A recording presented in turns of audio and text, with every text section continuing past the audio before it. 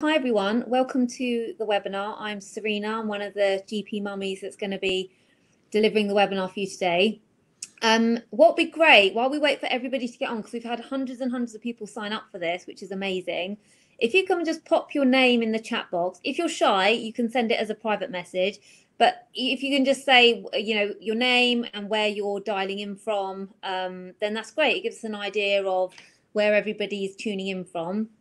And I'm joined by, they're hiding at the moment. So Rachel and Jenny, would you like to come on?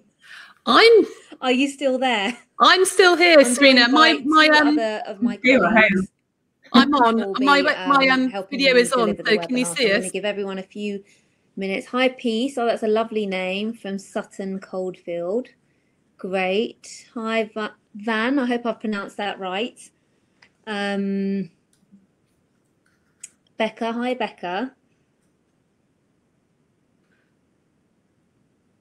Okay. Hi Sarah from Sheffield. Iram, hi. Girl, that's my neck of the woods. Mm-hmm. Serena, can you see us and hear us? Can you see me, Serena?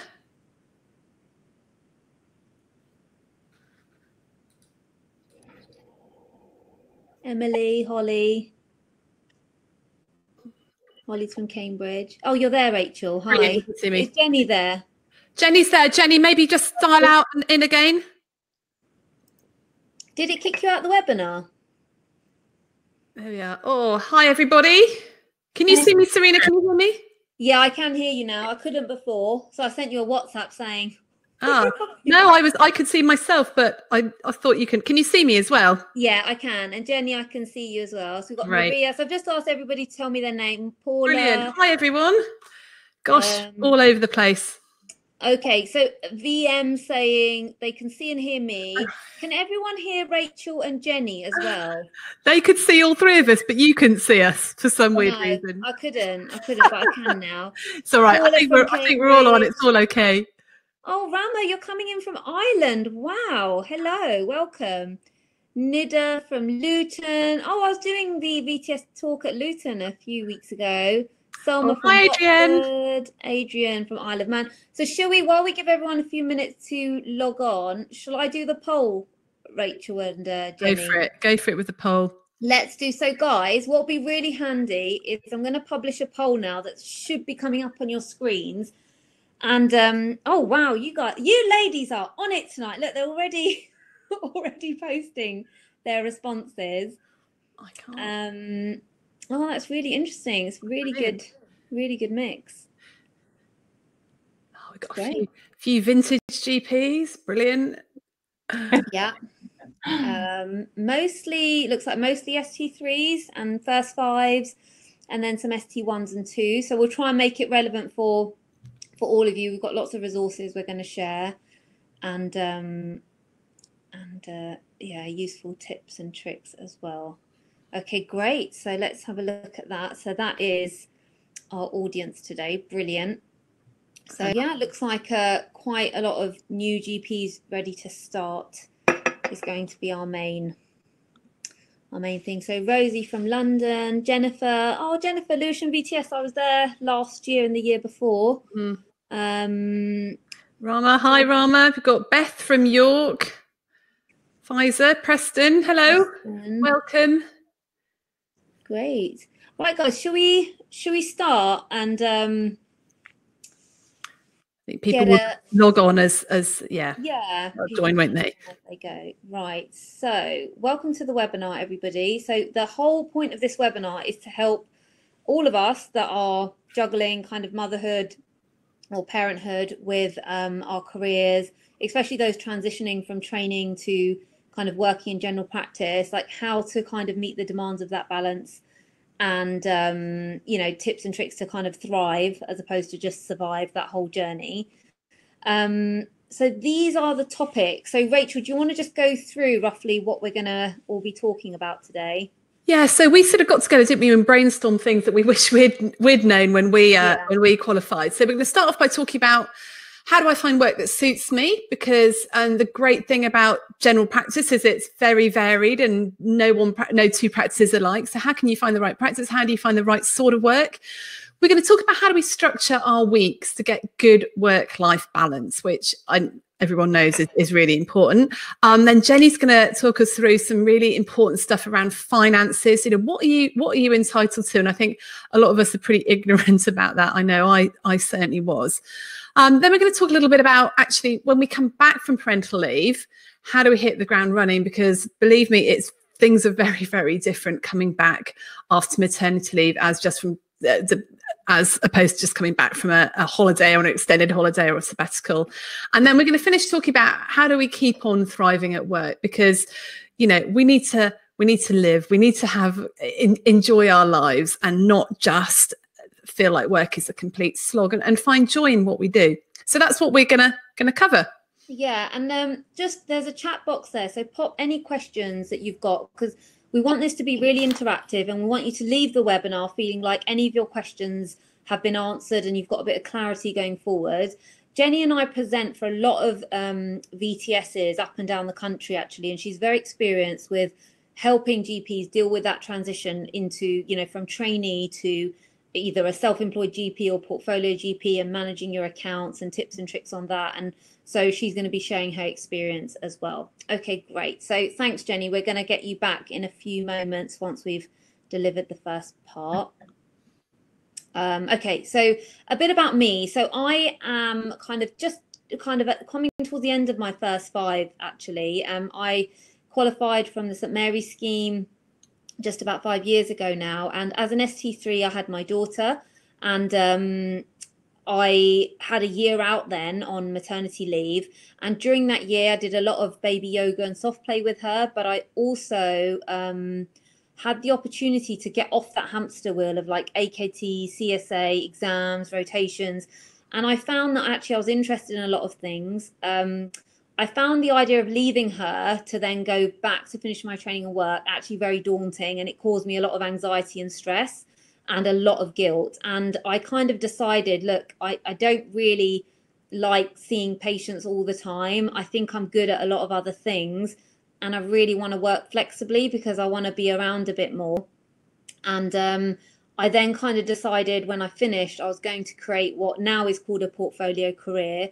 And the reasons for it really was around my children. We're going to talk about guilt kind of in the next bit, but I think that, kind of feeling a bit guilty and kind of wanting to really create a life that I didn't feel guilty about and could be happy about meant that I now have this career, and this is really my CV. So I'm co-founder of a software which supports locum GPs, portfolio GPs, salary GPs who do locum or other types of work, called My Locum Manager, and that takes up a lot of most of my time, and I love it. And as part of that, I deliver regular webinars every month for our members. I'm also a presenter for Redwell GP Update, which I really again enjoy the educational element of it. You can see my kids there in between. I write for Pulse. I work with my local CCG. I'm a Macmillan GP as well.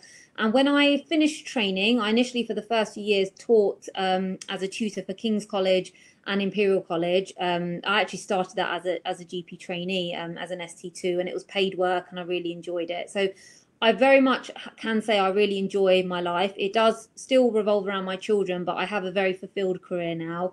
And I'm kind of excited to share some tips and hopefully get you guys, pumped up for kind of the next phase of your careers, kind of with children and with the challenges that can sometimes present. Okay, Rachel, over to you. Okay, so this is me. Serena, you're making me feel really old because I actually graduated in 1998 from Nottingham, so like pre-millennium. Can't believe it. I went straight into GP training, really, because I couldn't really figure out what else to do.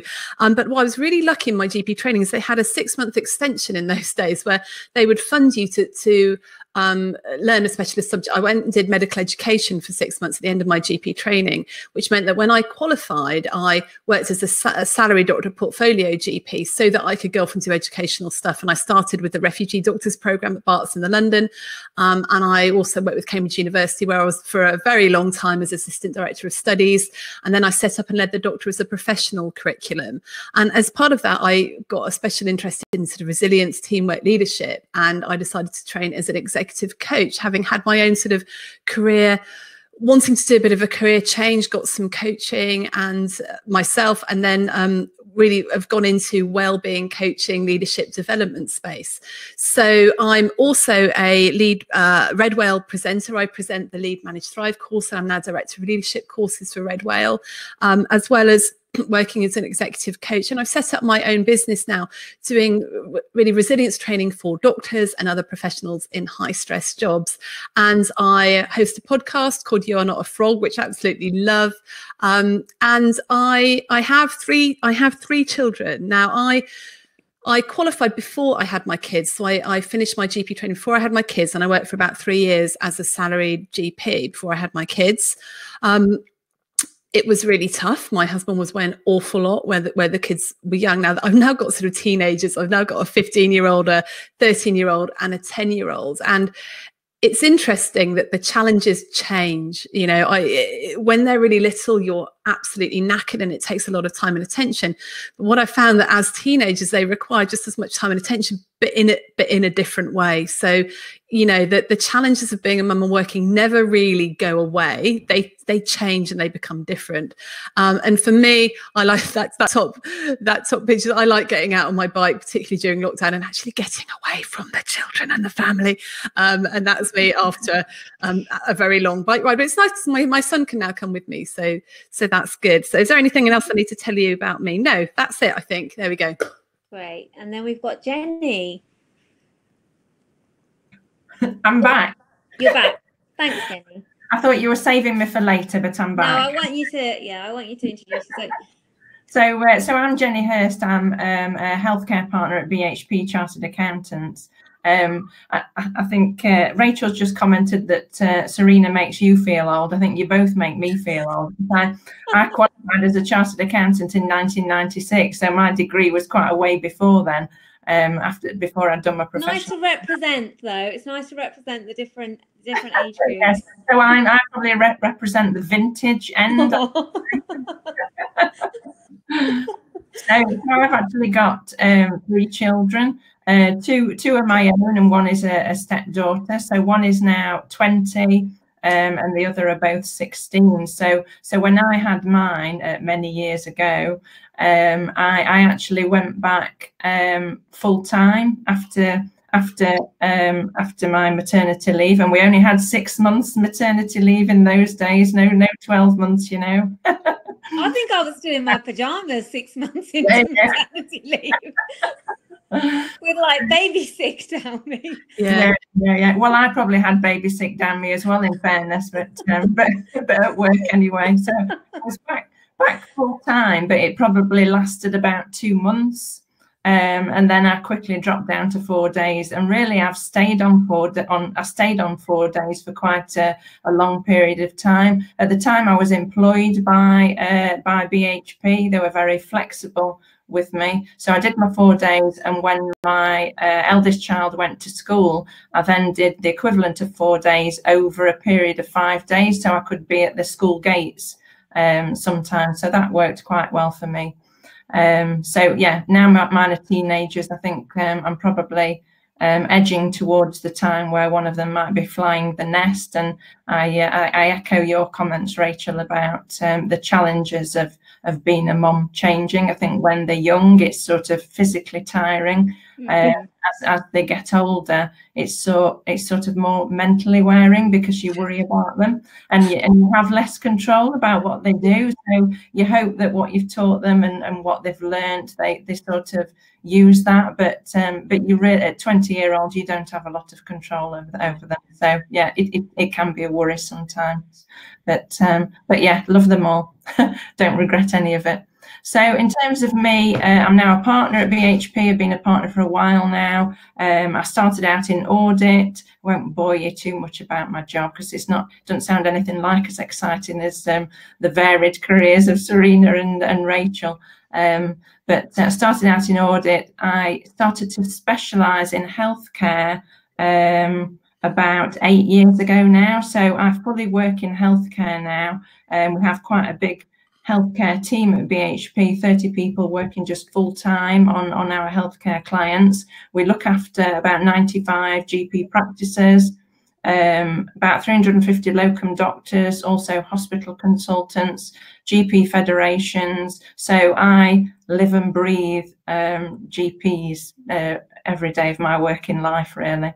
And you also, we deliver a lot of the VTS talk together, Jenny. So I think there's not a question that these guys can ask you that you won't be able to answer and help with, I think. I hope so, yeah. Sure. Probably about 20 a year we deliver at the moment. So. Yeah. You can always Google it, Jenny. They won't be able to tell. Google the answer. Right, so let's crack on then. So I shall disappear now then, shall I? I'll leave you. Yeah, I'll call you back in shortly. Thanks, Jenny. Okay. So guilt. So I just want to get this out the way because I've seen loads of Facebook posts and messages, and I've been emailed lots of things. Actually, it was an email from a trainee that started this whole thing for doing this webinar, because I've had so many from the VTS talks from GP mums or those that are pregnant, just really worrying about that, making that transition. And I thought, okay, I'm going to do a webinar on it. So from the guilt perspective, I think both Rachel and I want to say that you're going to feel guilty no matter what you do. If you go to work, you don't go to work, you cut back, whatever you do, you will feel guilty. But I think what's important, like what my learning lesson was, so I did the London Deanery mentoring scheme as an ST3 and kind of finishing up as I was going back after maternity leave. And I felt hugely guilty when I first, my daughter wasn't at nursery. She just, my parents were looking after her. And so I was going back to finish my training, and I still felt very guilty about being at work. And when I went for a coaching session, I talked about this with the coach, and I said, yeah, I'm feeling really guilty because I'm going to finish now and I'm going to have to find, like, probably do 6 to 8 sessions, and I'm going to do this, and I've got to look for a nursery because my parents can't help out all the time. And then she just asked me, she said, well, if you go against the guilt, what's going to happen? I said, well, if I just think I feel guilty, but I've got to get on with it, what's going to happen is I'm going to do about 8 sessions, maybe 9 sessions as a GP, probably as a locum. And, you know, I need to just get financially stable again. And that's what I'm going to do. And she said, what if you notice the guilt and you give in to the guilt? What's going to happen then? I said, well, I'd probably have to find more flexible ways of working. I know I'm not happy seeing patients for 8 to 10 sessions a week. So I'd probably want to find some other stuff that brings home money, but that I really enjoy doing. And I'd really kind of make sure I had some balance. And she was like, well, why don't you do that? And I said, well, because I don't know how. And then she was like, well, why don't you learn? And I was like, yeah, it's a really good point. So that's what I did. I listened to the guilt and I cut back, and I thought, right, I need to love what I'm doing. If I'm leaving this little thing and then 2 little things to go and do something, I've got to at least justify it with loving what I do. And I, you know, that's essentially what's happened with me. And I think, Rachel, you've got something to say on this as well. Yeah, I mean, I think guilt just goes with being a mum. Like you said, you feel guilty if you go to work, you feel guilty if you don't go to work. Someone once said to me something really helpful, that you can give your toddler 110% of your time and it still won't be enough. Kids so just demand attention and energy from you, and no matter how much you give them, they'll always want more. And so there's this concept of being good enough. You know, you're a good enough parent, and I think we need to hold on to that. You know, if your kid is loved and they're fed, and if they have consistent caregiving, and you know, that is good enough. And you need to listen to yourself. You know, what is your guilt telling you? Is it telling you that you need to spend more time at home, or is it telling you that you just want to get out and you just want to go to work because it keeps you sane, and that's totally fine as well. There is no right or wrong way. But I think the other thing about guilt is often it's ourselves putting unrealistic expectations on ourselves. It's not actually from other people. Often we say, oh, he's making me feel guilty, or she's making me feel guilty, or that. Actually, it's ourselves, and it's our unrealistic expectations of ourselves. Yeah, definitely. So give yourself a break and just really think about what you want. And look at what the guilt's maybe telling you. You don't have to work 8 to 10 sessions. You don't actually have to do anything you don't want to do, like post CCT or during CCT.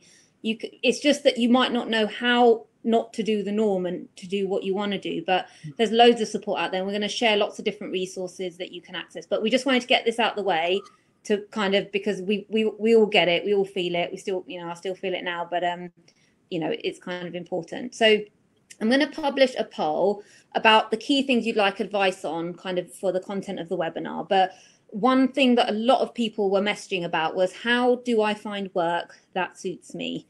And this isn't necessarily that you want to do 10 sessions or anything like that. But part of the work you find and the number of sessions you do will determine the amount of juggling that you have to do and the amount of logistics you're going to have to kind of work through to just get through your working day or your working week. And Rachel's going to share some really good tips on how to do that.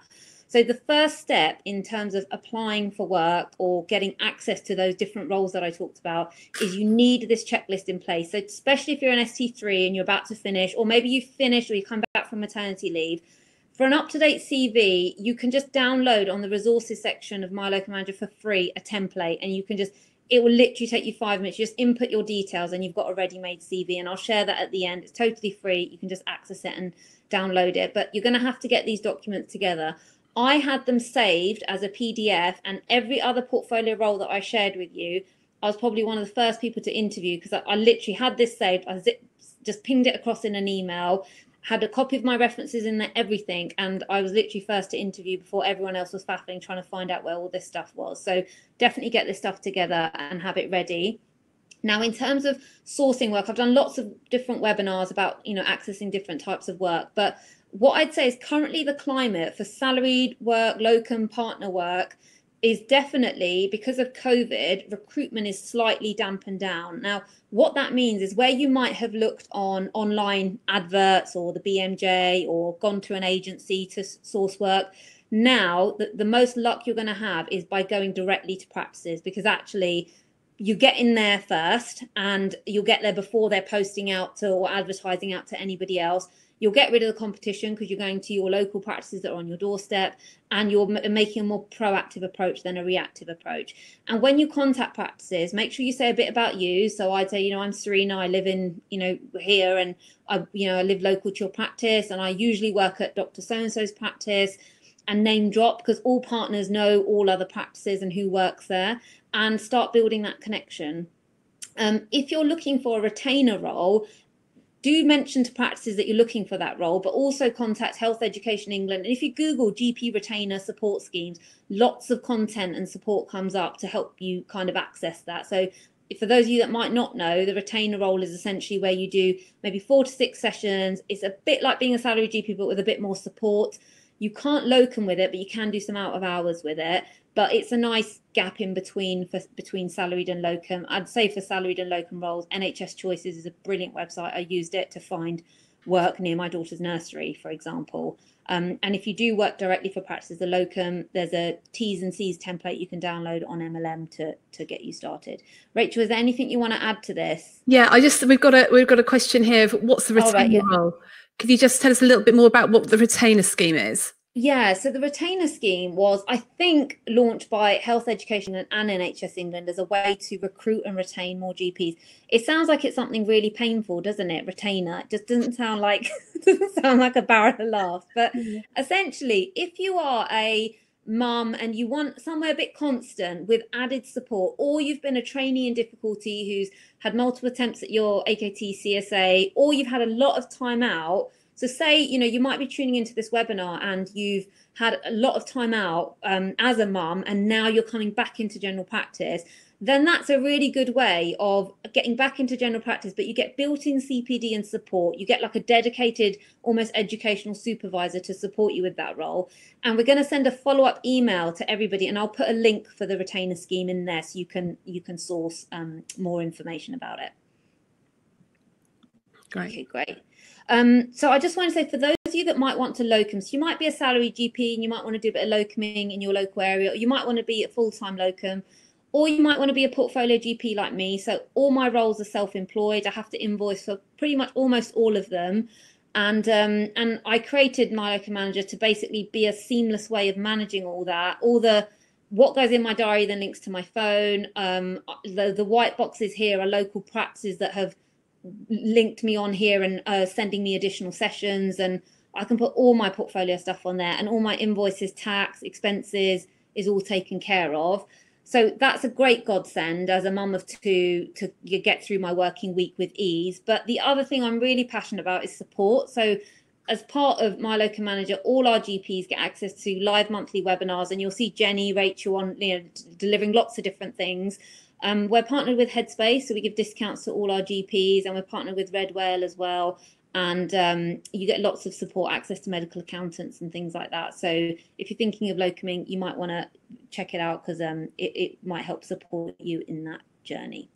Right, over to you, Rachel. Okay, so this bit is about how we structure our working weeks. I think this is really important that we look at this to start off with, because it's really easy to qualify and go, right, what work can I get? And one thing I found with GPs is that whenever someone asks you to do something, our first reaction is, yep, okay, let me see if I'm free. If I'm free, yes, I'll book it in. And I guess part of that is we don't want to say no. Part of it's quite flattering to be asked. Like, if you're good, people will always ask you to do stuff. You don't want to let people down. And part of it's, when I get anywhere, if I say no, will they ask me again? But the problem is, unless you take control of your diary, no one else will. And you can quite easily end up with this diary that's absolutely horrendous and just looks awful. So can we go on to the next slide? Yeah, sure. There are a few principles I want to talk about. And the first one is taking control over what you can control. Now, we've already talked about guilt, and guilt is this sort of toxic feeling that we can have that doesn't really move us into action. So if you think about your life as a sort of blank slate, or a blank white slide, and what you can control is a circle in the middle, this is what I call the zone of power. Can I have the next slide, Serena? Yeah. And the zone of power is to do with everything that's under your control. So what's not in your control? Well, what's not in your control is how much work is there out there, what's happening with coronavirus, how much the government is funding the NHS. What is in your control is how much I choose to work, where I choose to work, by and large, what time I leave the house in the morning, what food I buy for my children. I'm maybe not in control over what my children actually eat of it. But if you stay in your zone of power and you just focus on the things you can control, you'll be much more powerful and productive. If you focus on all the things you can't control, then you'll become a lot more stressed. So can we go to the next slide, Serena, so I can just work down the list? Yeah. The next button, can you see the next buttons at the bottom, Rachel? Oh, have I got some next one? Brilliant. Yeah. I can do it myself. Okay, I'm going to go back actually to this one here. So taking control of what you can control is really important, particularly when you start off on your career. It's up to you to decide what you want to do. Now, when I coach GPs, the main problem I see is that they are completely unrealistic about how long things take. So a session of GP work, I think, takes longer than 4 hours. I think it's a bit like, if you fill up a balloon with water and then you try and squeeze it into a container that's too small, the balloon will just pop out. You can't squidge it down. Now, if you're seeing patients, you've got administration, you're going to have to make that container a little bit bigger and make sure you have enough time for administration. So this might mean that if you're working 6 sessions a week, you're actually going to have to book off 7 sessions to allow you to get everything done that you need to get done, because there is nothing more stressful than trying to shove that water balloon down into a small container. And I can certainly remember having very, very tight deadlines on having to pick up my children from childcare, just the nursery was about to shut, and having 10 phone calls to do and an extra visit, and just not knowing how. And that for me was one of the most stressful things about having small children and being a GP. So I think you need to really plan how you structure your week. And so I'm going to give you a tool that you can download, and we'll send out the link to this at the end of the webinar. And that's called the Thrive Week Planner. And basically there's some instructions on how to do it. But what I want you to do is all download this and actually plot out when you want to work. Okay, fill it in. And what you might want to do is actually work out how much you're working at the moment, for those of you that are already working, and then work out how many sessions do I want to do, and be absolutely realistic about how much time those sessions are going to take. Include all the admin time, include the time for your CPD and for general life admin, because if you are working as a locum, and even just working as a salary GP, there is enough administration to do, to keep up with. And my local manager produced some absolutely brilliant resources to keep up with that. But you need to access them. You need to do it. You need to do it regularly. And then you need to also put in those things that you need to do to look after yourself, like exercise, like going to the hairdresser, like taking holidays, or just taking some time off. And the amount of GP mums I have coached that actually the main outcome is for them is just to putting some child-free, work-free time for themselves into their week. And do you do that, Serena? Because I just think it is so important. I've done more of it in more recent years, to be honest. Like my 2 are 5 and 7 now. But there was a time when they were really little and I had a 2-year gap with them that all I was doing was baby stuff and work, baby stuff and work. And it actually was driving me a little bit insane. Yeah. So, but now I have my I read, you know, reading time just for enjoyment, my exercise time, yoga, whatever, just meeting my friends, like, and not talking about baby stuff. Just, yeah, definitely. And it's really important to put this time in. It is not a selfish thing to do, because if you are re-energized, if your battery is full, you're going to have so much more energy for your children and for your work. So I thoroughly believe it's the most important thing that you can do. So let's just go back to my list. So you need to plan how you're going to structure your week. So download the Thrive Week Planner. There's some instructions about how you do that. Plan time in life for well-being for you. And I think just remembering that you cannot do it all. Okay, that as a mum, there are sacrifices you will have to make, and you need to choose actually what are your main priorities going to be. One of my favorite books is a book called Essentialism, and I bang on about this all the time. It's about focusing on fewer things but better.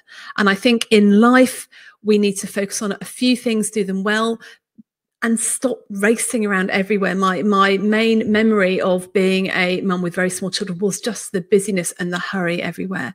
And one way to eliminate the hurry is to leave a buffer zone. So leave yourself enough time between your surgery and picking the children up.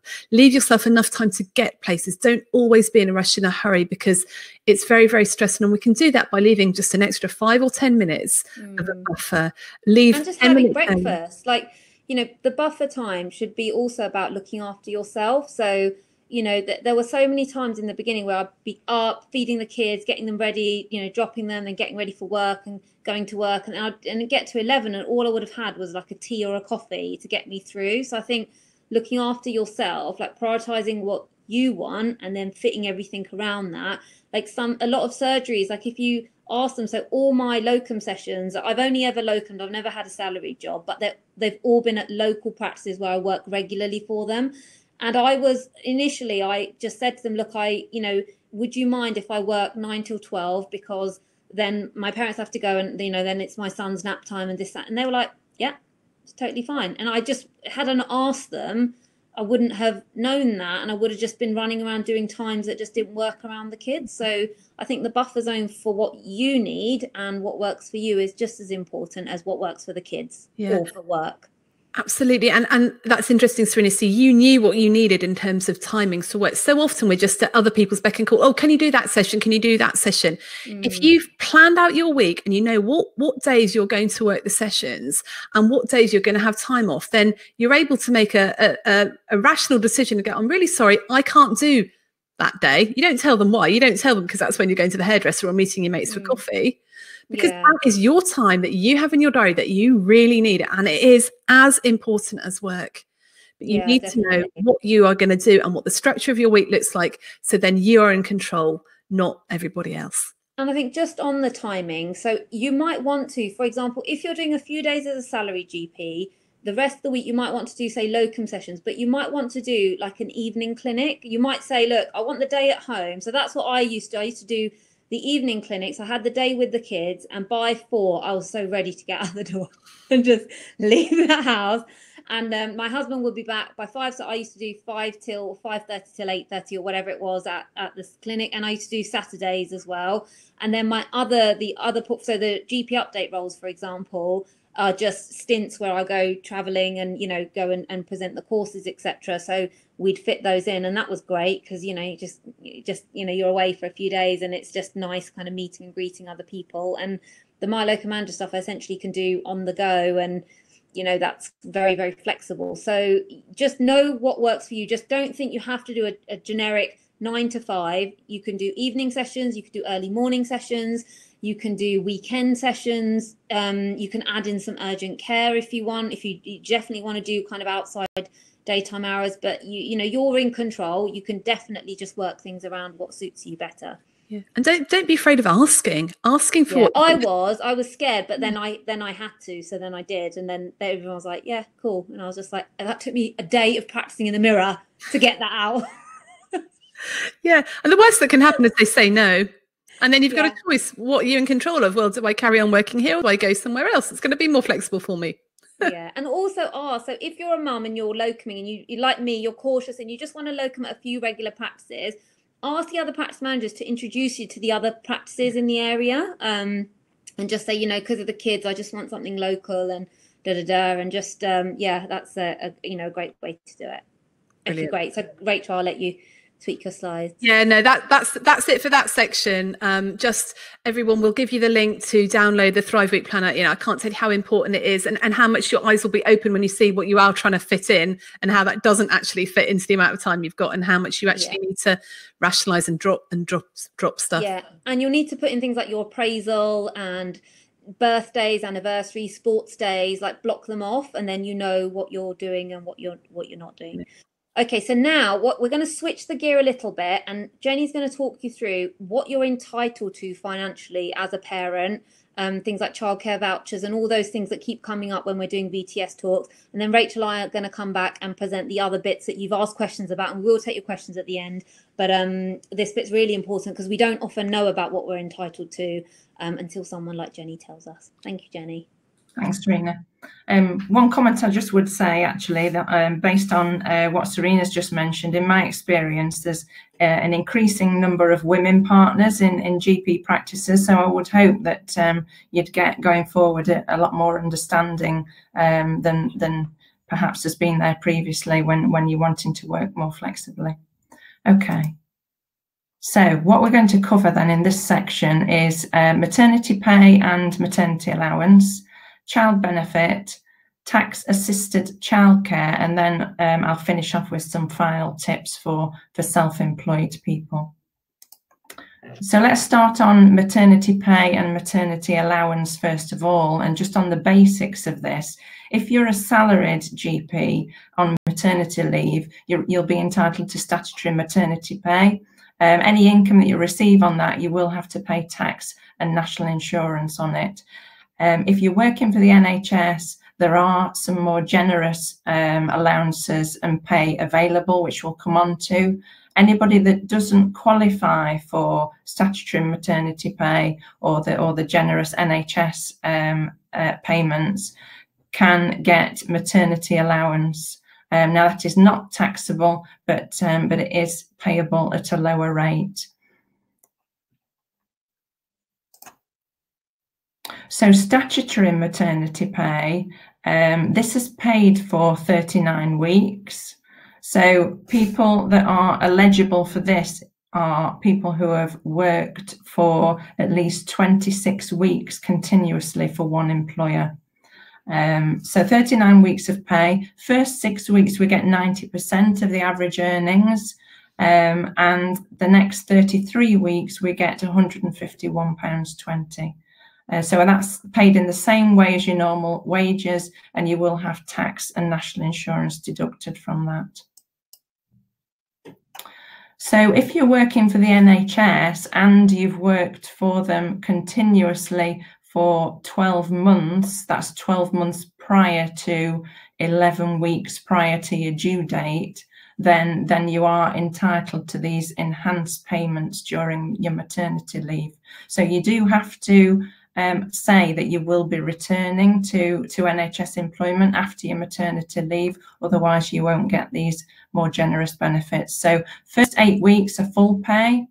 After that, the next 18 weeks are half pay plus the amount for SMP as well, that extra £151 a week, and then the following 13 weeks will be just statutory maternity pay, which is the £151.20 per week. Following that, you are entitled to take another 13 weeks, but that would be unpaid. So that brings your total maternity leave to 52 weeks in total.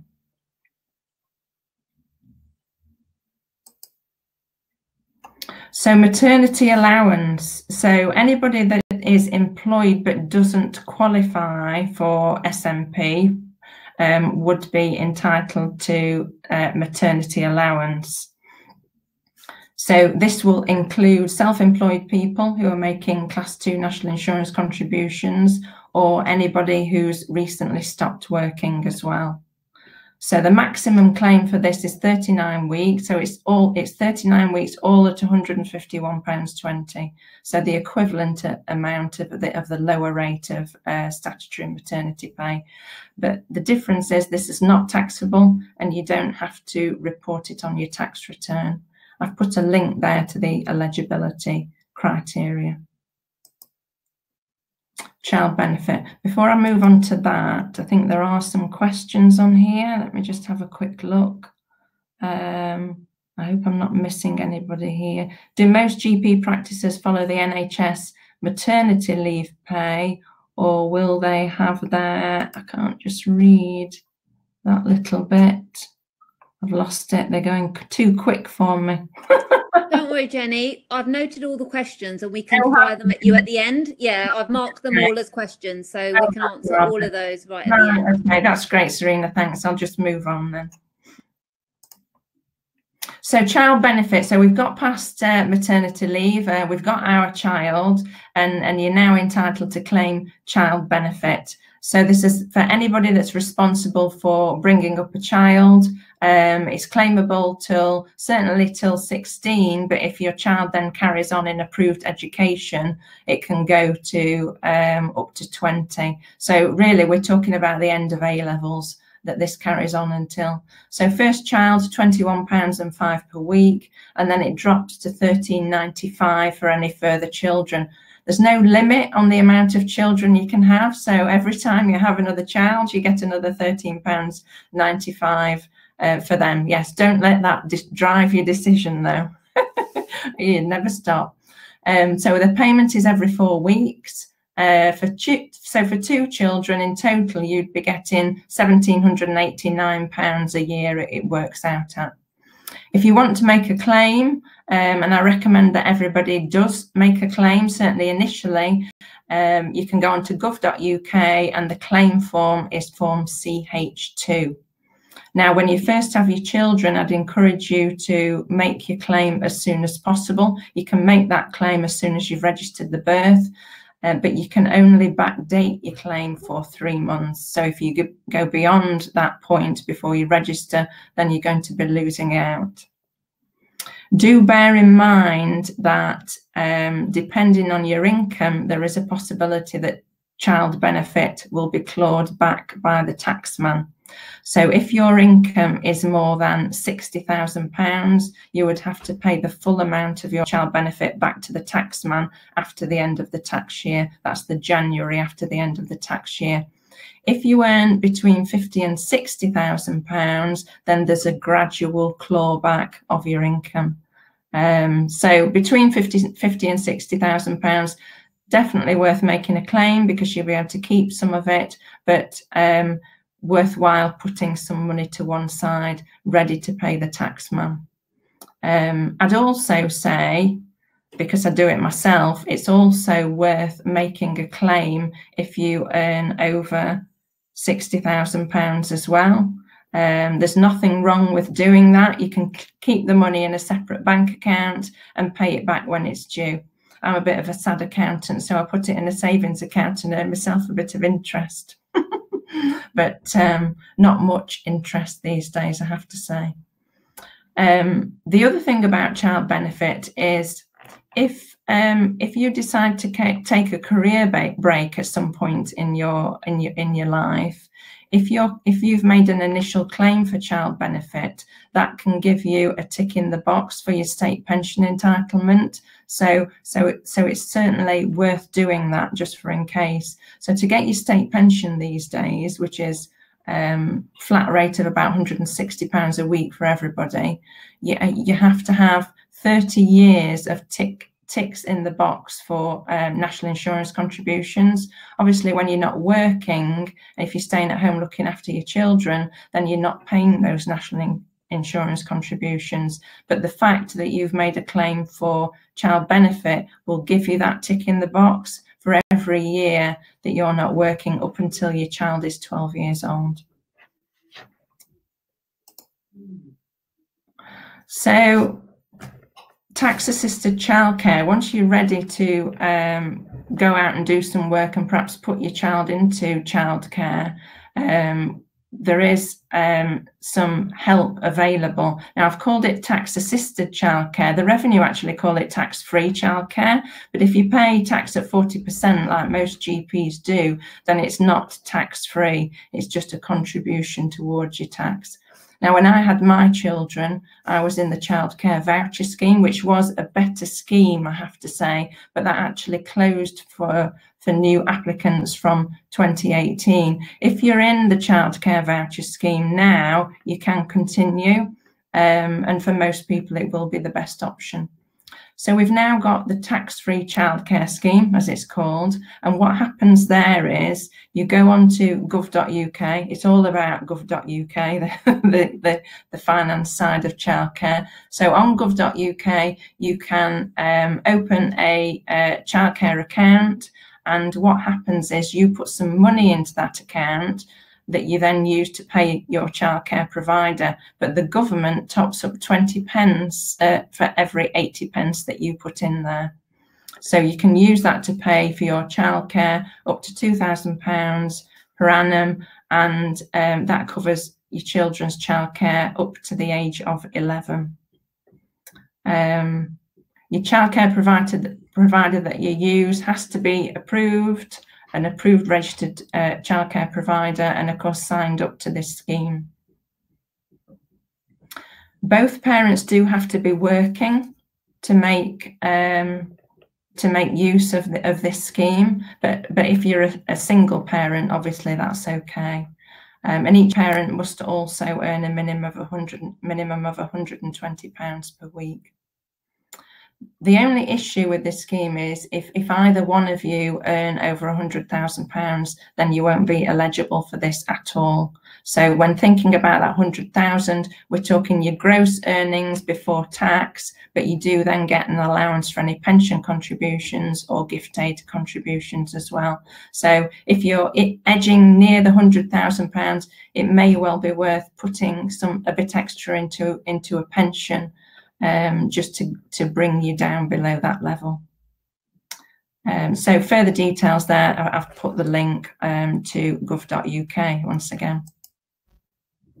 So finally, just a few extra tips for self-employed people. So for GP partners in particular, if you're going on maternity leave, the important thing to do is check the terms of your partnership agreement. So certainly most GP partners will take at least 6 months maternity pay, and the practice will get some income from the NHS to cover the cost of locums while you're off. So the payments are made for about 26 weeks. I think the first couple of weeks, there's about £1,100 a month that comes into the practice for that, and then for the next 24 it's about £1,700 a month. So there is help available if you're a GP partner as well. Final point on payments, income tax payments on account. So if you're self-employed and you're making payments on account of your tax, then bear in mind when you go off on maternity leave that your income is going to drop. So it is possible to reduce the payments that you're making on account of your tax bill. You need to be a little bit careful with this, because if you reduce it too far, the revenue will charge you interest on the difference. So you probably need a little bit of guidance from your accountant with that. Bear in mind that once you go back to work, if you have been earning at a lower level, you're likely to get a bit of a hit on tax. So if you've made low payments on account previously because your earnings have been low, then as soon as your income increases, you'll have a big balance of tax to pay, and then possibly higher payments on account as well. So that's probably a little bit too much to take in for some of our trainees, I think, but I think the message is speak to your accountant, get some tax estimates. They can guide you to make sure you don't overpay your tax at a time when you're not working and you really need the money. So that's it from me. I can see we've had lots of questions coming up, but I'll let you go through them, Serena. Or are we going to leave them till the end? My screen keeps freezing. I don't know. So we can see you. We can see you. So yes, Jenny, I think we're going to do the questions at the end. Right, okay, that's fine. Okay. Loads of questions, and thank you everyone. We've posted we've just created a brand new Facebook group. We've got 16 members already. It's brilliant. So you want to join, do join. It will help us all keep in touch, and you can, we can make sure all the resources are available there as well. And yeah, there we are. So Serena, tips for returning from parental leave. So am I still frozen? No, we can see you. Oh, okay, so I actually wrote a blog on this for Pulse and for the MLM blog. So I'm going to share the blog in the follow-up email, but I just wanted to share with you some hopefully really useful tips about the actual transition from being on maternity leave to going back to work. So the first thing I'd say is plan your childcare early. Don't assume that the nurseries will be free, particularly with COVID now.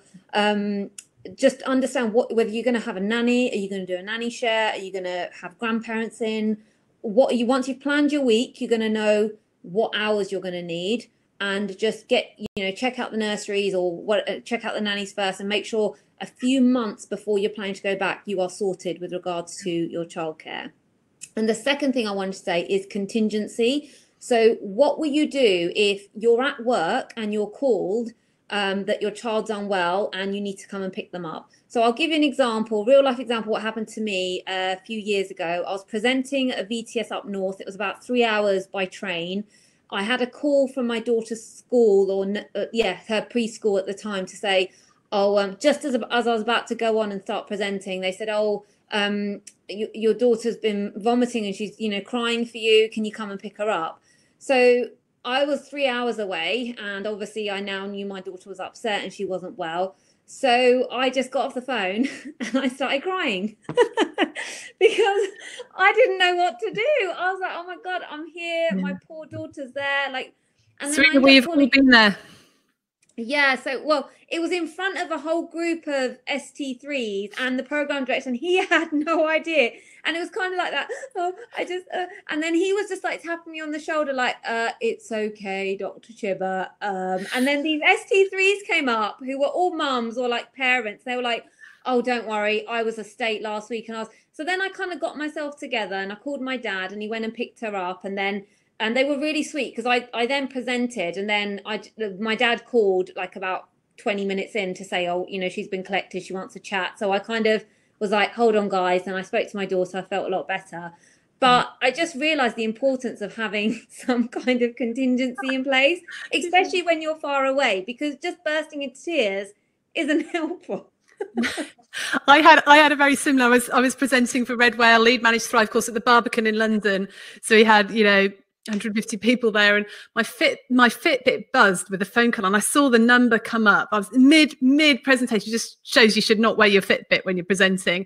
And it was the school's net. It was a school's number that had came up, and I thought, oh no, it was 10 minutes. So I finished, and there was lunchtime. So I phoned the school, said, what's the problem? They said, well, I'm afraid your son, he's got blood gushing down his leg. It's cut his leg, and it cut himself yesterday or the day before. And what happened? The scar had come off, and so they said it's bleeding really profusely. I think you might need to take him to A&E. And I said, well, is it bleeding now? And they said, well, no. They said, we've got a bandage on it, and he's got his trousers over the top. I said, well, I tell you what, because I know my son's pretty robust. I said, if it starts coming through his trousers, give me another call back. But let's stop the bleeding. So I do think sometimes it is okay to question and say, am I really needed? Is this a real emergency, or can you cope? It's and actually my son's leg was absolutely fine. I would have dropped everything and gone, by the way, before you think I'm a dreadful mother. I would have dropped everything and gone if I had to. Well, just so you know, then on the train back, I was like, oh, my poor baby. Oh, she's going to be so happy to see me when I get home. I got home, and obviously grandparents being grandparents, she'd been fed on so many sweets that she's not normally allowed. So she was like, oh, why are you back so early, Mummy? I was like, literally, you cannot win. But so that, so don't be like me. Just plan some kind of contingency. And the other thing about planning is I say be realistic about the number of sessions that you want to work, not what you think you should work, not what you think the practice wants you to work. And I've seen the question about, a person negotiating about returning from maternity leave, and we're going to definitely cover that in detail in the Q&A, which is coming up shortly. But just know what works for you and what works for your family, okay? Because everything else will slot in. And if you're happy with the decision you've made, you'll be better at work, you'll be a better parent, and you'll be better to yourself. So just be realistic about the number of sessions you want to. You can always start off with fewer sessions, so like 4 sessions, for example, do some other bits along the side, and then build up as you get more confident. But you definitely don't need to go in for like 8 to 10 sessions and then think, oh, I'll cut back when I get burnt out. The other thing I'd say is definitely plan your leave. So even though as a locum, I have a lot of flexibility over what I do and when I work, I was at a stage before I'd actually set up my locum manager. I was at a stage where I'd just be working all the time, or I'd work different days and be one surgery, one place and another. But actually setting up the site helped me plan my week and plan my month. And I block off the days that I'm on leave, or it's the sports days, or it's, play dates or whatever else. And I then have my schedule completely open in front of me on the days that I wish to work and the hours I wish to work. So book off all those important times, anniversaries, time for you, like, time with your friends or whatever. So you've got things to look forward to. And also when you're planning your return to work, so it's really important you don't coincide it when you're switching, say, to bottle feeds or weaning, or winter time's often tricky because there's lots of bugs around in nurseries and bugs around generally. So children at that time tend to be getting unwell a lot of the time, which can really upset your return to work. So just think about how you want to stagger it, but try and make sure it doesn't coincide with those key events to give yourself a kind of nice way of phasing that return. Adding your accrued annual leave, if you're going into a salaried post, you can add the annual leave that you've kind of saved up on your maternity leave for a phased return of work. So you can say, well, I'm supposed to go back for 3 days, but I'll take my annual leave day every day for the next however many months. So I'm actually going to go back for 2 days. And then when I use my annual leave, then I'll do it that way. So you can do that. As a locum, what I did was I essentially had a lot of flexibility in the time I would work and couldn't work or didn't want to work. So I didn't really have an issue with regards to using up my leave or kind of not having that flexibility. IT setup's really important. So before I went back, I made sure I went in the week before and got all my passwords set up, got the practice manager to do a tour of all the new systems that they were using. And now with COVID, if you've been out of action for a while, there's so many different ways that you'll be processing the consultations, delivering the consultations, recording the consultations. So just go in a week or 2 early and get all your IT set up, get familiarized with everything again, just so when you go back, it's really kind of seamless. The other thing I'd say is I asked for extra catch-up slots when I went back. So my clinics weren't 10 minutes, 10 minutes, 10 minutes, and then a 10-minute break. I just had a few extra catch-up slots put in, which as a locum, I didn't charge for. So if I was supposed to work 9 till 12, my session was actually 9 till 12:30 because I had those, 3 extra catch-up slots built in. So for multitasking, that's all about like you're going to have to go back to work. You're going to have not just your clinical stuff and your portfolio career, but your appraisal, CPD, all that kind of stuff that's part and parcel of working. So as a locum, all your tax and invoices and stuff. So having something like my locum manager will take a lot of that away from you. But for your appraisal and CPD, like I just do a lot of stuff on the go. So I'll listen to a lot of webinars, audiobooks, and they're not necessarily about medicine, but I always find a way of reflecting something about that I've learned onto my portfolio. The last thing, support. We're going to talk a bit about support, but it's so useful. And actually by signing up to this Facebook group that we've just created might be a useful way of building in that support. But I think support's really important, not just from other parents, but non-parents as well, because it's so nice not to talk about your kids sometimes. But just having on a WhatsApp someone you can say, look, could you pick up so-and-so? I'm a bit stuck today. Or, shall we do like a wine and CPD event tonight and just chill out and just have some kind of support that can guide you forward. Do you want to add anything to this, Rachel? No, I just think the support thing is really important. It's not big and it's not clever to do all, to cope with it all on your own. Yeah. Basically. Yeah, definitely. So next bit, thriving at work and life, and then we'll get to some questions. So this bit really, we just wanted to finish on to say that, you know, we don't live to work, we work to live. And I know that there's a school of thought that says it's all about what you do out of work and you just, you know, you work to live. But there's a school of thought that says actually we're at work so much that actually we do need to be happy at work. We do need to thrive at work. So we shouldn't view our job. And I'm hoping that most of you love your jobs, right? But there may be some people that are just finding jobs a bit of a drudgery and finding things quite stressful and actually starting to dread to go to work. And if that's you, then just be careful and just check that you're not heading down into that burnout zone. But the good news is there are things that you can do to make your working life better. And you don't have to put up with being in a job that you really, really hate. Often just changing your environment, changing where you're working will make a really, really big difference. So just a few tips for you on how to thrive in work and life. And there's an entire course on this. And this is what I do. This is the lifeblood of my work, but I'm really passionate about this. But firstly, you need friends at work. Okay. A lot of people say, oh, I don't need friends at work. I just, you know, as long as I've got my friends outside of work. But you know what? There's some sort of statistic that says if you have a good friend at work, it adds 7 years to your life expectancy.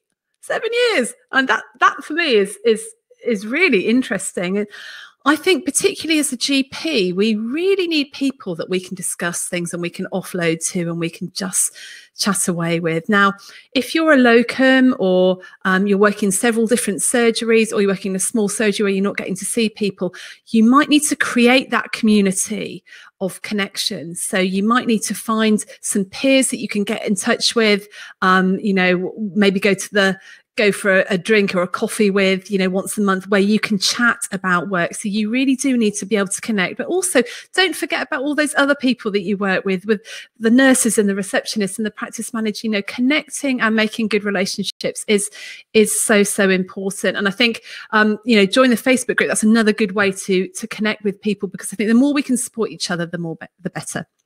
Yeah. Get a decompression zone. I'll ask you, Serena, in a minute. Do you have a decompression zone? Do you know what I mean by decompression zone? Yeah, it's called chocolate. Chocolate engine. But I heard about this recently on a TED talk. They talked about a third space between work and home. And I think particularly when you are a mum or a parent, you go straight from work to pick up your kids to home. And there is no time where you can decompress between work mode and home mode. And I still find this, if I go straight from a presentation, straight from a coaching session to school to pick up, it just, my head is still somewhere completely different. Now, a lot of people get this decompression zone during their commutes, or, you know, on the way from work, or they get to go home, or they go to the gym on the way home, or they get home, they take the dog for a walk. But actually, when you have small children, often that bit of time completely disappears. So is there some sort of ritual that you can do between work and home, or work and picking up the kids, that just help you decompress, reflect on what's just happened during the day, maybe reset a little bit and recover, and then start off into a home mode? So it'll be different for everybody. It might just be putting on some music in the car in that 2 minutes that you've got between picking up the kids, or it might be sort of going into your bedroom and getting changed and doing a 2-minute mindfulness meditation. I have no idea, but it's really quite an important thing. And I can send you the link to the TED talk that talks all about it. That's really important. Serena, get the help you need. We just talked about that in sport. You know, I was joking earlier, but before the webinar, we were just chatting about cooking and cleaning and stuff. And I was saying, you know, if there's something you're regularly having to do that you could pay somebody else to do that you don't enjoy doing, then do that if at all possible. Don't feel bad about having a cleaner. Don't feel bad about getting a food delivery box or something that just means you can pull it out and cook it in 20 minutes, or those lovely frozen ready meals from Cook or something. You know, don't worry about that. Get the help you need to stay sane and to survive, and get the childcare you need, and get enough childcare. Do not be the default parent. We were talking about this earlier, weren't we, Serena? Yeah. And we were saying how I don't want my husband here because he's the default parent, and I don't want him to come to me and be like, Serena, we should be sharing 50% of this. And I'll be like, thanks, Rachel. I think I was listening to a podcast recently, and the guy was saying that, you know, particularly women, we have been brought up to think that we can have it all at work and we can have it all at home as well. But actually, we can't do everything. And I'm, you know, there are some people that are parenting on their own, and hats off to you. You know, you're doing a brilliant job, and, you know, well done. Hang on in there, get the help that you need, please, and pay for the help that you need. Those of you who are co-parenting, make sure it is co-parenting, that you are not the one doing all the work, that your partner doesn't think that they're babysitting when they're looking after your child, but they are looking after their child. Make sure that they are taking their turn in doing the cooking, the cleaning, the washing up, the childcare, because it is so easy for us to slip into those sort of traditional home roles and forget that actually we're working just as hard. So just make sure that you're not being the default parent because of the G word, because of guilt, and train your children to go to your partner just as much as they go to you when they need something. I know someone whose child literally will walk past their partner putting their socks on in the bed into the shower while they're having a shower to ask them to take the lid off a tub of jam for them. You know, why didn't they ask the person sitting on the bed? But they're so used to just defaulting everyone there. So make sure that you're not the default parent. Now, how to thrive in work and life. I'm a big fan of doing what you love, because you know, life is too short for us to spend 25, 30, 40 years working in a job that we don't enjoy. Now, of course, there are bits of our job that we are not going to be that fond of. There are certainly bits of general practice I could gladly never, ever do again. But there will be someone that likes that. So I think, you know, knowing what it is that makes you tick, get a job and ask to diversify in the practice and take hold of the teaching. If you're really good at quality improvement and stuff like that, then you take on that role. But diversify within your job to play to your strengths and do what you love and do what you're good at. And then, you know, I'm a really big fan of diversifying. I personally could not have just seen patients all week. I needed to do some other stuff that used slightly more creative bit of my brain. And we're so lucky in general practice that there is so much out there that we can do as well as seeing patients. So we can become clinical leads places. You can do Macmillan stuff like Serena does. You can go and present on GP update courses. You can do education. You can run wellbeing clinics. You can learn how to coach. You can do all sorts of amazing things.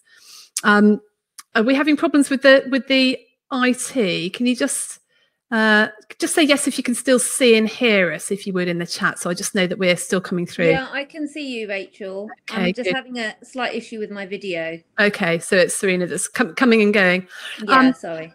But if we diversify, not only do we get to use different bits of our brain, but we also have different people in our team. So you might be working with a different group of people, and it will just keep up your interest. Because for me, just doing exactly the same thing for the next 40 years is quite depressing. But if you can diversify your career and do other stuff within your general practice job, you'll be much more engaged. You'll be probably a better GP. You'll keep up the interest, and you can always just develop your career.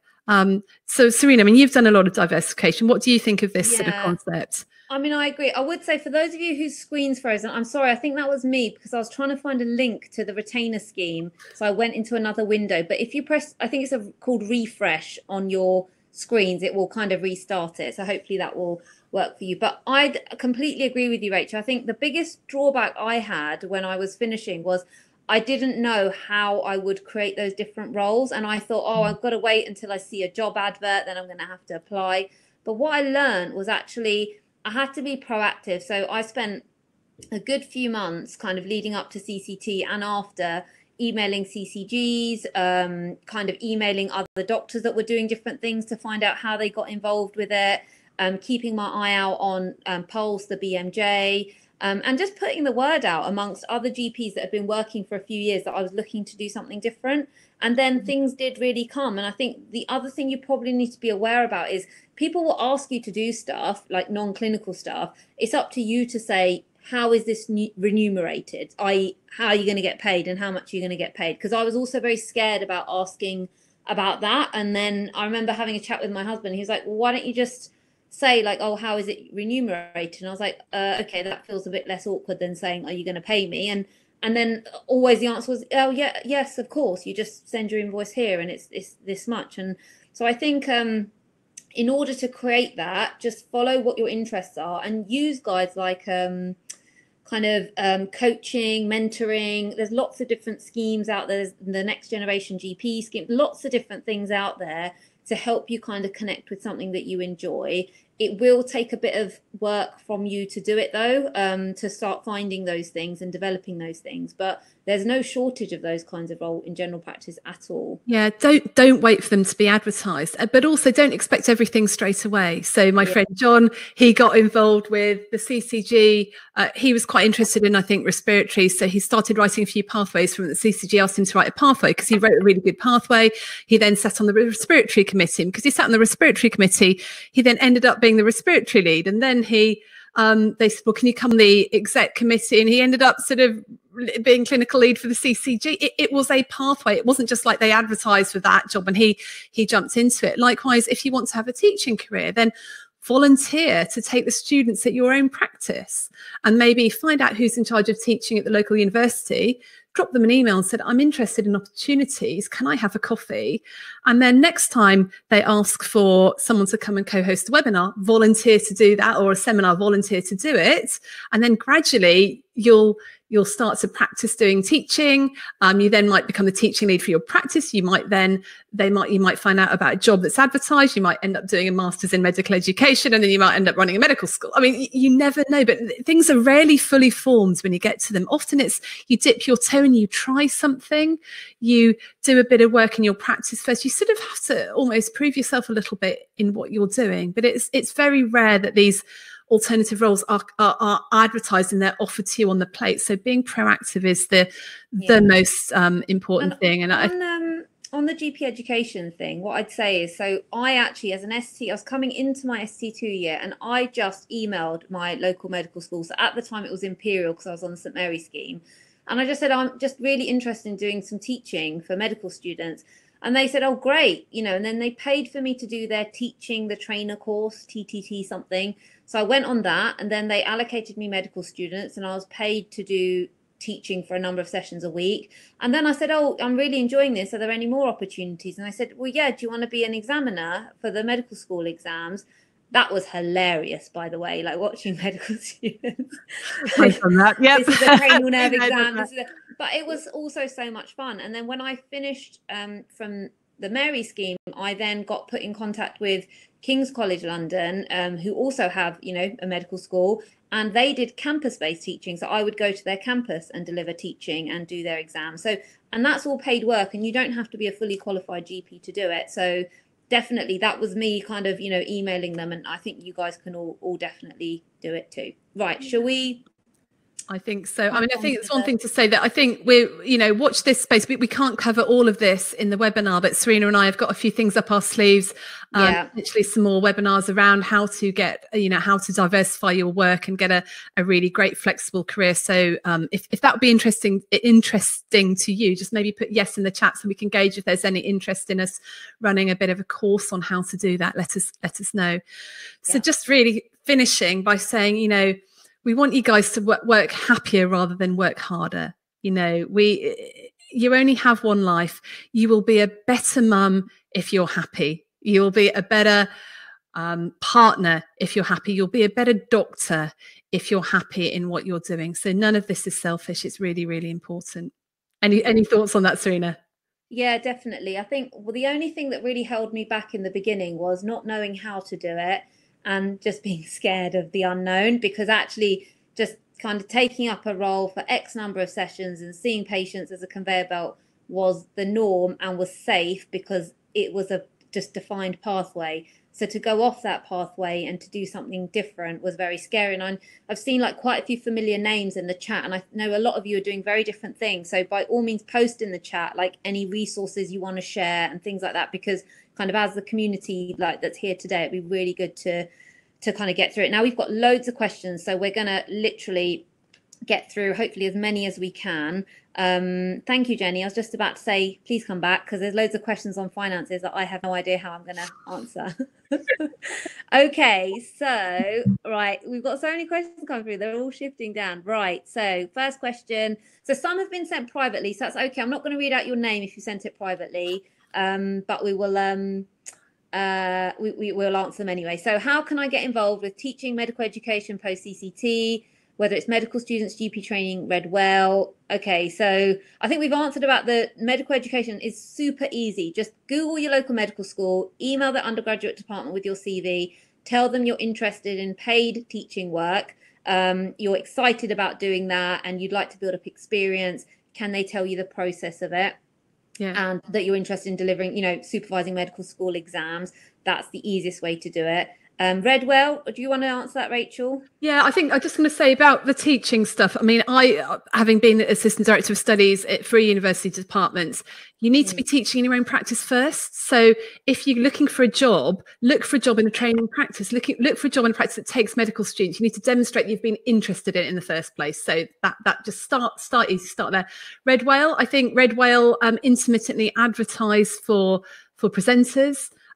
So I think that's something, you need to maybe just contact them and ask them to put you on the list and let you know when the next thing's coming up. Again, if you want to be a presenter, practice locally, contact your local VTS and say, can I come back, or I'm here, can I do some presentations for you on a topic of your choice? And then you can get some, because you need to get some practice under your belt. Yeah, definitely. Okay, Jenny, one for you. ST3s, will the trust pay for my maternity leave? Do I have to apply separately for SMP, or is it automatic? No, it's automatic. So if you're employed, your employer will automatically deal with your maternity pay. You don't have to worry about that.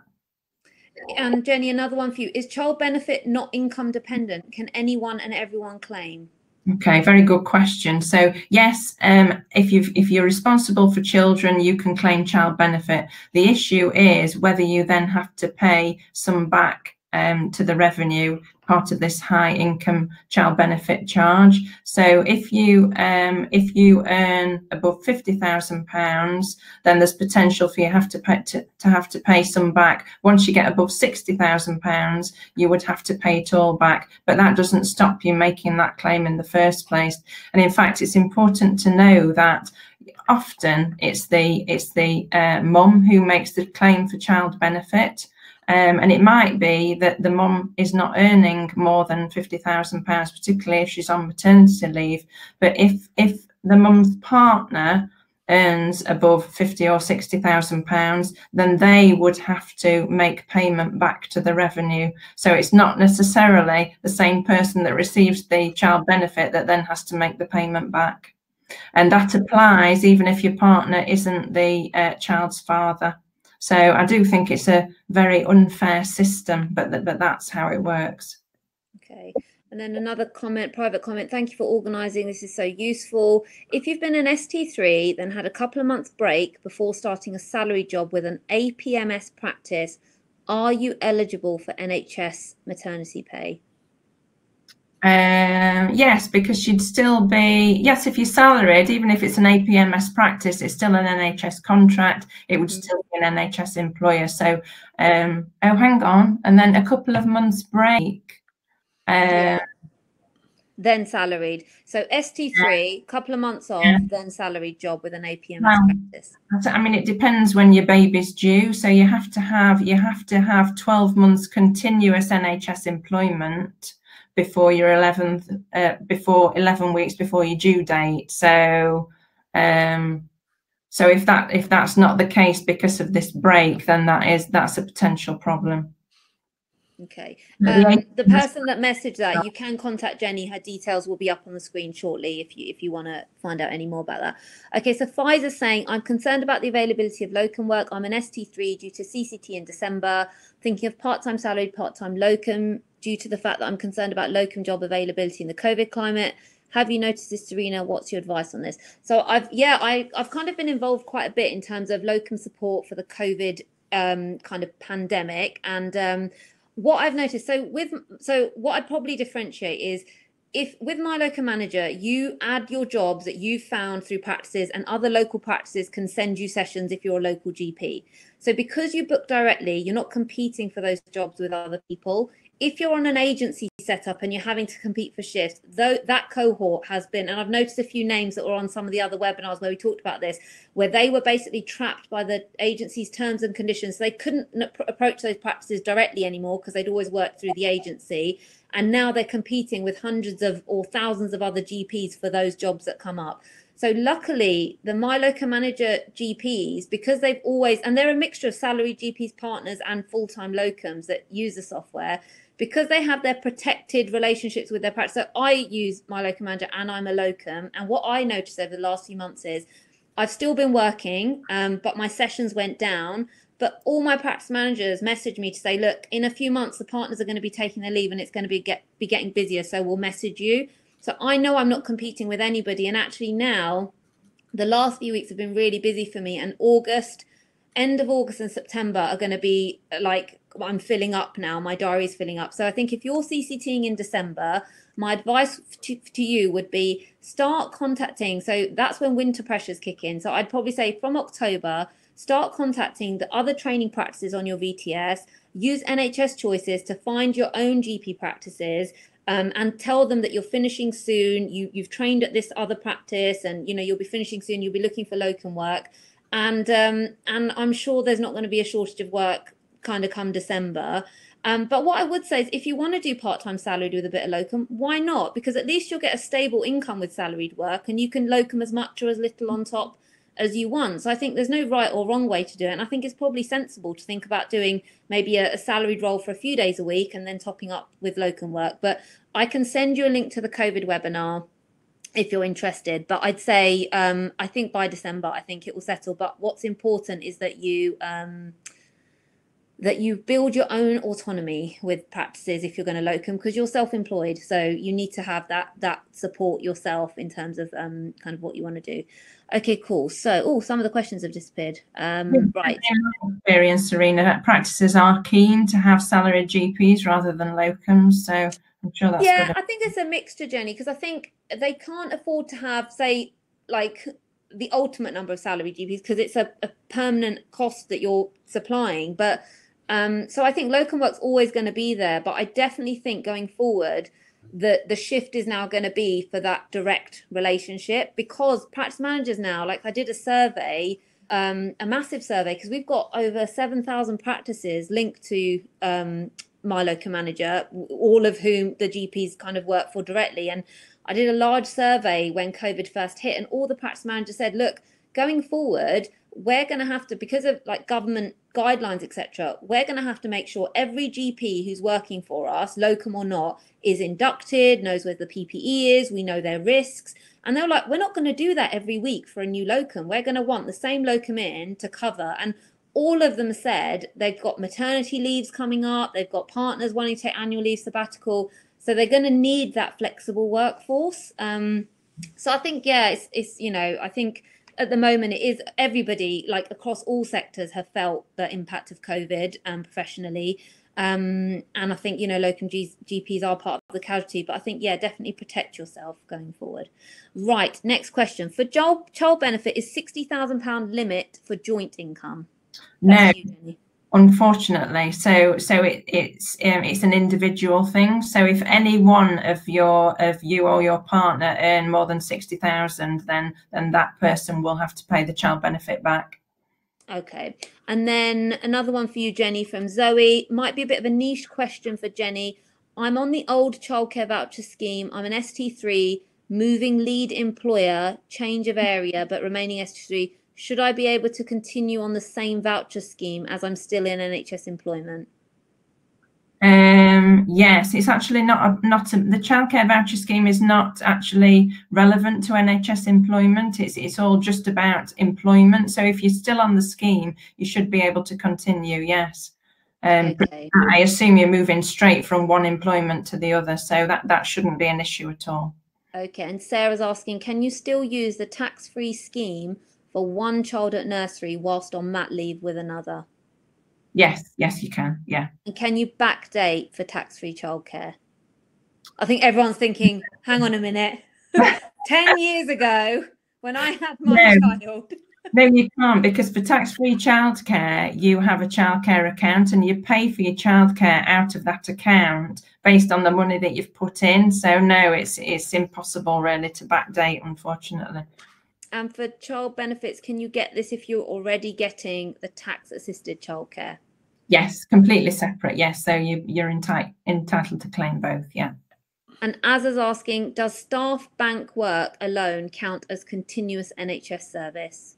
Staff bank. Well, you'll probably know more about this than me, Serena. So if you're doing staff bank work, are you not employed? Is that self-employed work, or is it? Technically, you're self-employed. So if you've had, so you're self-employed, so essentially you're locuming. So I think you'd probably have to check, because continuous NHS service, like where you salaried GP, then you did locum, and then from locum you did staff bank work, in which case possibly it is continuous NHS service. But if you've had gaps, so salaried, then time off, then locum, then a bit of time off, then bank work, that might not be. So I think it depends on in what context that staff bank work has happened. So what was the actual question on there? The question was, does staff bank work alone count as continuous NHS service? But it doesn't say what. Right. So this is for the maternity leave, then, isn't it? Yeah. I'm not sure. Yeah. I'm not sure about that, Azza. We'll have to look into that. Right. One for you, Rachel, and I guess one for me, from Monica. How do you negotiate with your practice after returning from mat leave? Say you want to pick up the children from nursery. Is it normal practice to negotiate? Oh God, loads more questions coming in, so it's skipping. Negotiate working 1.5 sessions on one day and 1.5 sessions on the following day. So what's the question? How do you negotiate with them? Yeah. So we teach about this on the Lead Manage Thrive course about negotiations. So the worst thing you can do is go, here's my position, this is what I want, and I'm not going to be flexible, and take it or leave it, otherwise I'm walking out of here. The best thing to do is to state what's your preference and find out what they need as well. So this is what I need, this is why I need it. What are their needs? What are their interests? What do they need? And then you can see if you can come to a position where actually a win-win solution. And it may be that actually they ask you, they say, well, we can't do that on that day, but if you'd be willing to come in on that day to do a session instead, then we can make it work. So I think if you're negotiating, if you're too militant and stick to your position, then it's very difficult for people to, if they can make it happen, brilliant. But often practices don't have that much flexibility. But I would say you are also in a bit of a buyer's market in terms of, there not being enough GPs out there. So you can actually choose to a large extent where you work these days. So I think that the biggest problem people make in negotiation is firstly not knowing what they want, and secondly not knowing when they're going to walk away, so not knowing what their sort of bottom line is, and then they can flex around that. What would you say, Serena? So I would say, because this ties in with Amanda's question about she's going back into 2 months and her daughter's never tasted formula and she doesn't know if she's going to be able to keep pumping at work, so she's stressed about thinking how she's going to fit that in. So what I'd say is my learning point was, if you don't ask, you don't get. And if you ask nicely, you'll get. So I went back. So just don't want to give too much information, but when I went back, I was still like breastfeeding my son. And I had this 3-hour window where I could work and I have to get back for feeds and stuff. And I just said to the practice manager, I said, look, I'd love to come back and, help you guys out with sessions and stuff, but I'm restricted with times at the moment. So I can do these times. Would that be okay for a few months? And then obviously as I get, more flexibility, I can definitely come back and do more. And then I also said, if you need help with other things like your paperwork, documents, bloods, I can do those at home. I can get set up at home, so I can help you with that. And it was a winner. And they were like, yep, cool. So I actually did that for many months. So what I'd say to Amanda, and for anyone else who's worrying about flexibility, like just ask and tell them why. It's not like you're saying, look, I just don't get out of bed on Monday morning, so I'm just going to have to do afternoon. If you're like, look, I want to get the baby settled into nursery and I need to do pickups and drop-offs for a few months. Like, would it be okay, say I do 2 mornings and I also maybe do some extra paperwork or whatever, kind of, not, obviously it's not unpaid if you're locuming, you'll be paid for that. And if you're salaried, you can work in your admin time and maybe do some of that from home. So just negotiate that. And I think now, because so many sessions are being delivered by phone and video, that shouldn't be too difficult to be able to work around your childcare needs, because it isn't forever. It's, you know, it's for a short amount of time while you find your feet. And I think there's no harm in asking at all. And I think as long as it's reasonable, why not? Yeah, there's a sort of follow-up question on that as well, saying, is it normal for practice to split sessions across days? Well, I think, you know, I think the days of really traditional general practice are probably over. And I would say that, you know, the great thing is that GP surgeries have got the freedom to choose how and when they employ their GPs. So what's to say they can't split a GP session and be flexible about that? And I know that certainly there are some organisations that offer sort of shifts and offer you a 2-hour shift as opposed to a 4-hour shift. So just like Serena said, if you don't ask, you won't get. But if you come up with a really creative solution that's going to work for them, suggest it and see what they say. Yeah. Okay. So some people are saying, how do I connect with practices? Can I post the NHS choices? I will. Last time I tried to do that, I froze everybody's screen. So I will send out an email afterwards, shall we? Yeah, I'll send out a link for NHS. You can just Google find GP NHS choices and it comes up, and you put your postcode in. It comes up with a list of practices. You will then call those practice managers and you'll say, look, I'm looking for work. Can I send you my CV, etc. I'm a local GP. And then they will contact you. You know, they'll contact you. Okay, so someone's saying, how do I find out which practices give the golden handshake? Jenny, who's giving the golden handshake and how can we know? Well, it's not the practices that give the golden handshake. It's the NHS. So if you join as a partner with any GP practice, you'll be entitled to make a claim for that. Or I think it may be the practice that makes a claim. So that's £20,000 coming in for any new partner. You have to stay as a partner in that practice for 5 years, otherwise the amount has to be paid back. But quite a good sweetener, I think, for new partners. Yeah, definitely. And there's questions about the retainer scheme link. You're going to get an email with all the links, linked to the retainer scheme. So you can do 4 sessions on there as part of the retainer scheme. Then you get your CPD. You can do locum work in the sense that you can do extended access and urgent care, and you can do non-portfolio roles as part of that scheme. But I don't think you can't do traditional locum work on that scheme. Good number of sessions. Rachel, what's a good number of sessions a week in a salaried post as a mum? Oh gosh, I've never done a salary post, so I can't really comment. It depends what you want to do. I did when I first started working without children. I did 6 sessions in a salary post and 2 sessions as a in education, and I had a day off, and that was brilliant. When I had my kids, I went down to 6 sessions overall. So I did 4 as a GP and 2 in my education post, and then actually gradually increased the education and decreased the GP. I personally didn't want to work more than 3 days a week with very small children. That is a completely personal preference. But that for me was a good balance. What did you, when yours were really little, how much did you work, Serena? So I did about 4 to 5 sessions seeing patients, and then I did so my local manager was pretty much all week because it's always been very busy, but it's something I really enjoy, so I can't really class it as work. It is work, it is a proper job, but I just love it so much it doesn't really feel like it. And then all the other stuff like the Mac GP stuff, the teaching and stuff, the Macmillan GP is like a couple of sessions a week, and I only started that a year and a half ago actually.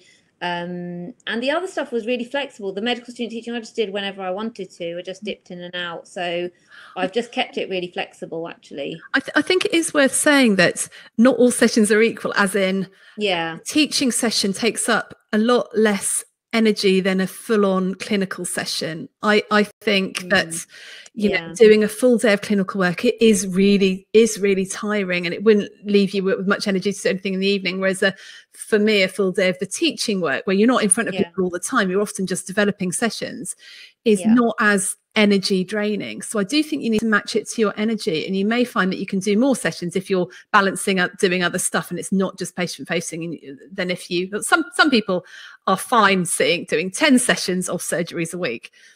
I'm not one of those people. I don't know, you know, because it is tiring. Okay, Jenny, one for you. I'm an ST3 in August, CCTing in October, hoping to go into salaried job. Will I be eligible for maternity pay if I became pregnant and then was in NHS employment, including a year of mat leave? So I think the question is, if you've been on maternity leave, you return back from maternity leave pregnant, and then you go on maternity leave again, is that still, are you still eligible for maternity pay? Yes, yeah, that's fine. Yeah. As long as you've got that 12 months continuous NHS employment, yes, that's fine. Can I just mention about the childcare vouchers? I think I've actually misled somebody on one of the previous questions. So with childcare vouchers, although you can continue with them, if you change employer, you can't continue. So that will automatically end, and you would end up having to go onto the tax-free childcare system, which of course is not as beneficial. So just to make that clear. Okay. Amanda's saying, I'd really like to have my children close together. I'm considering locuming. With saving for maternity leave, is it unrealistic to save enough over 12 months compared to being a salaried GP with NHS maternity pay? Is the difference in pay that significant? No, not really. It's not. I just locumed a bit more before I took maternity leave, and then I did my keep in touch days when my son was about 7 months, and I did 10 keep in touch days over, I don't know, 7-8 weeks, and then I kind of was back and forth according to when feeds and things would allow me. So I don't think you necessarily lose out. Just think it's just what's right for you.